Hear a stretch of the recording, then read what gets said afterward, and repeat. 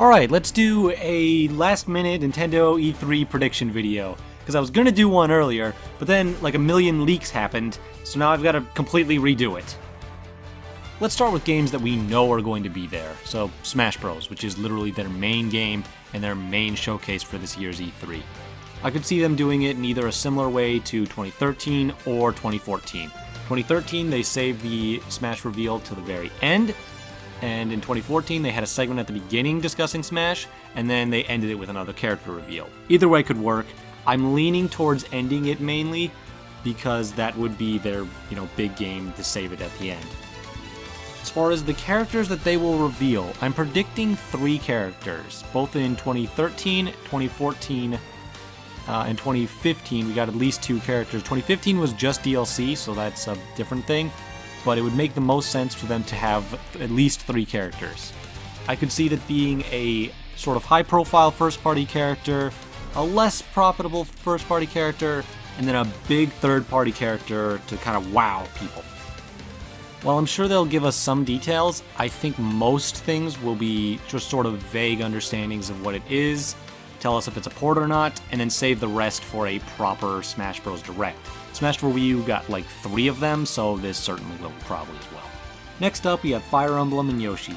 These were both confirmed for 2018, and I can't see them being delayed long enough that they don't show up here.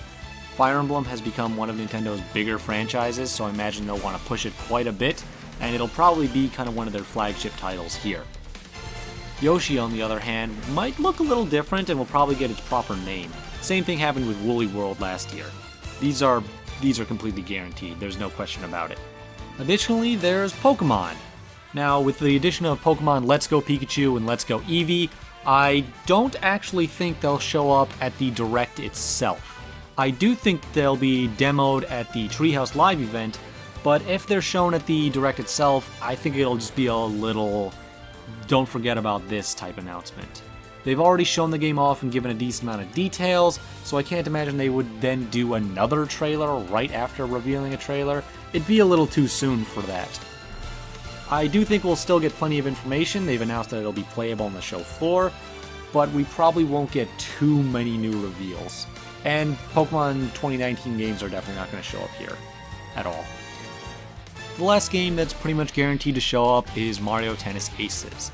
Now, this game is releasing just a few weeks after E3, so it's certainly not going to get much time spent on it. This has been a tradition with just about any game that releases really close to E3.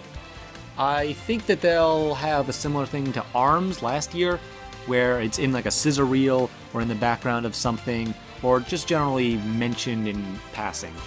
It'll definitely be on the show floor, probably be at the Treehouse, and will be something that they talk about in their general E3, but not in the real conference itself. Next up, let's talk about some of the games that we know that exist, but we don't know if they would show up here. They're kind of the big juicy games that everybody's wondering about. We'll start with Metroid, because that's the big one that I think most people are excited about. We know pretty much nothing about the game, despite all the rumors flying around about it, but we do know that it'll probably be releasing at the very earliest in 2019. And Nintendo has said that their E3 conference this year is going to focus on 2018 games.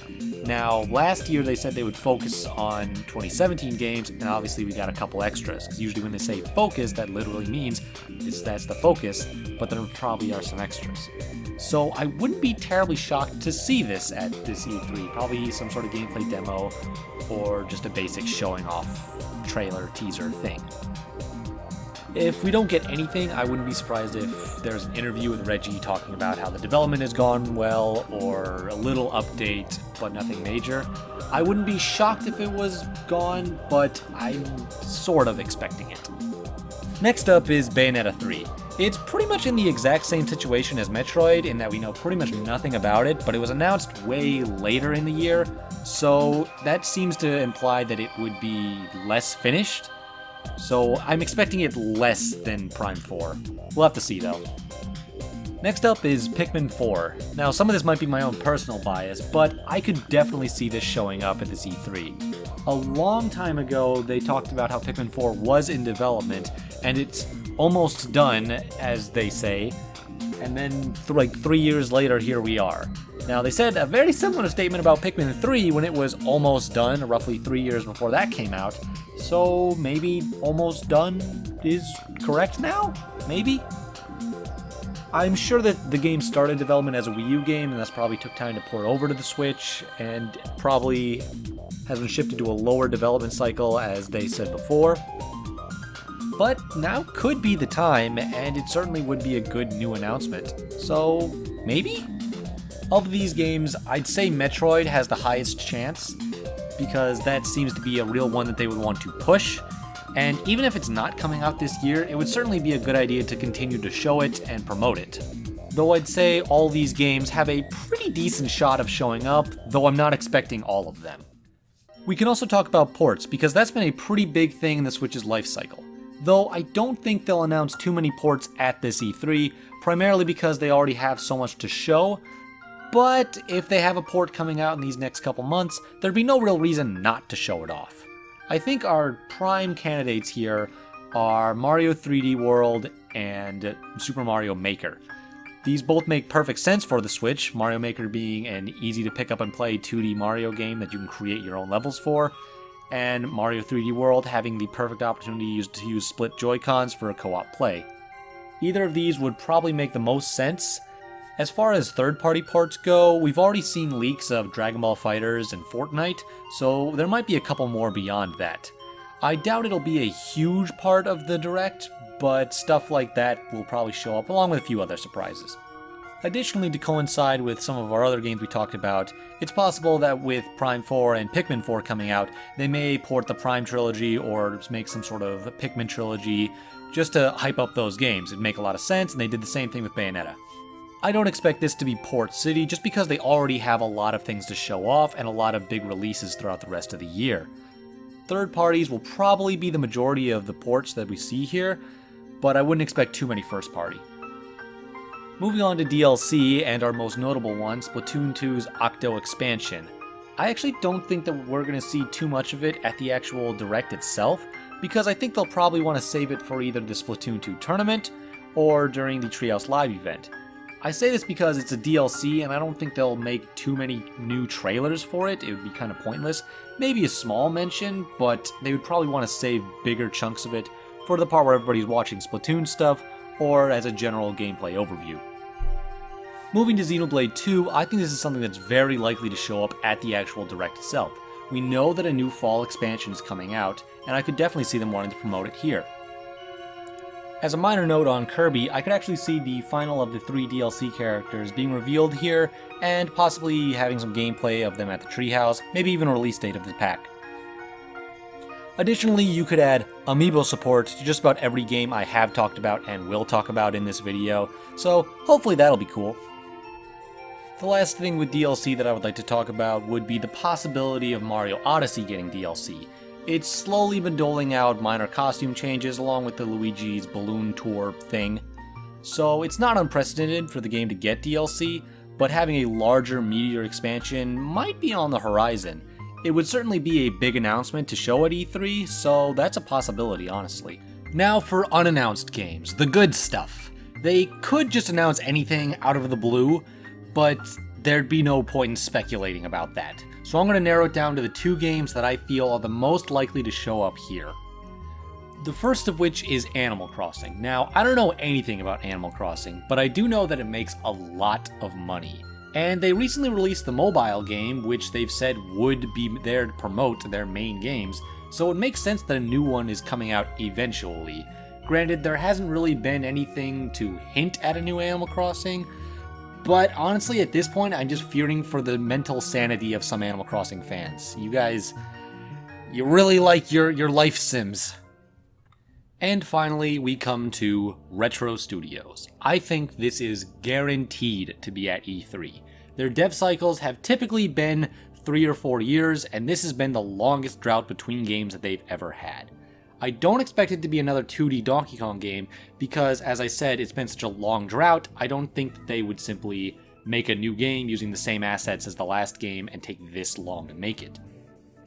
I think what is very likely is that this is a new IP of theirs, because a long time ago Miyamoto had talked about how he puts a lot of trust in Retro and how confident he is in them, so I could see it that they're focusing on a new thing that they're making themselves.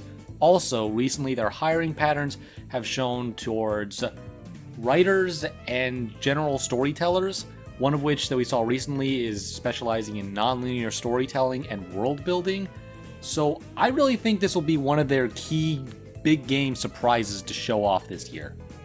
Although I should note, recently as I was making all of this, the Star Fox Grand Prix or Star Fox Lilac System leak has come out, and I don't really want to say I fully believe it because nothing concrete has really shown of it, but the Reddit user who originally leaked it has had a decent amount of correct leaks, though he's also had quite a few that seem to be misinformed, and this would go well with the whole hiring pattern of writers, nonlinear storytelling, and all that, as Star Fox games generally go in that direction. So I guess what I'm saying is, that seems pretty likely, though the only thing that really confuses me is that this game would have a longer development cycle than Star Fox Zero, and might have even started before Star Fox Zero, which is just weird to me, considering how this is apparently a spin-off title? I don't know. Regardless, it's Retro Studios, so I'm fine with them stepping up to bat with whatever kind of weird-shaped bat they want. They've hit a lot of home runs, so you know what? Go for it. I'll see what you got. To end this, I'm going to give my own hypothetical on how I feel the Direct will go. This isn't 100% guaranteed or anything, this is just my own gut instinct, and you can switch a lot of this around, but this is my general overview on how I think it's going to go.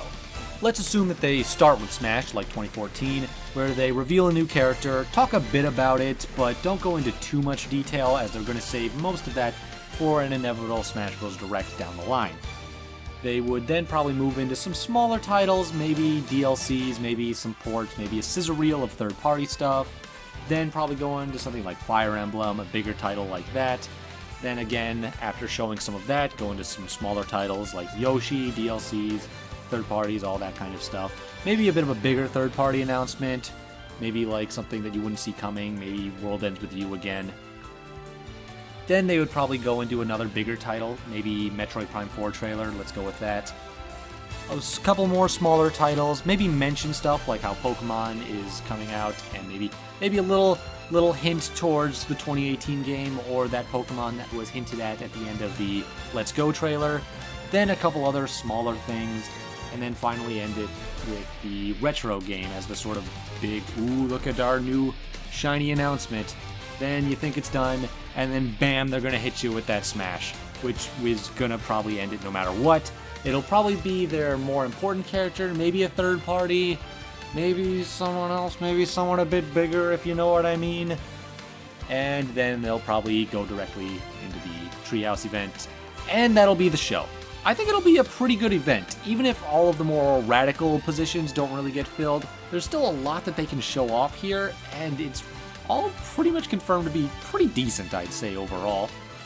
E3 is always a fun time. You get excited, you get hyped, maybe you get a little disappointed, but that's what it's all about. That's the fun of it. And this is gonna be cool.